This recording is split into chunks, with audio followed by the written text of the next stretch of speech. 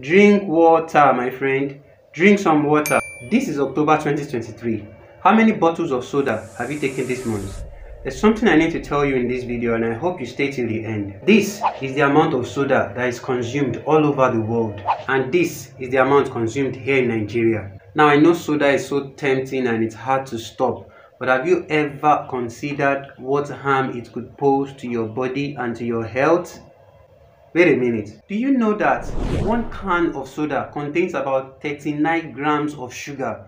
That's about 10 teaspoons of sugar. Now add that to all the food you take mostly in this part of the world, which all boils down to sugar. And so you are adding more to that. How much sugar do you need?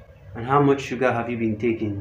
With the way things are going now, your health should be a priority. Tooth pain, weight gain, heart conditions, I beg, please don't joke with sugar at this time. Okay, I know some of you are asking, okay, if we don't take soda, what should we now be taking? Drink water, my friend. Drink some water. If you want to really work on cutting down on that sugar, why not join the No Soda October Challenge, where we're actually not going to take soda for the remaining days in October. To join, use the hashtag or tag me in your videos and let me know what you're doing for the No Soda October Challenge.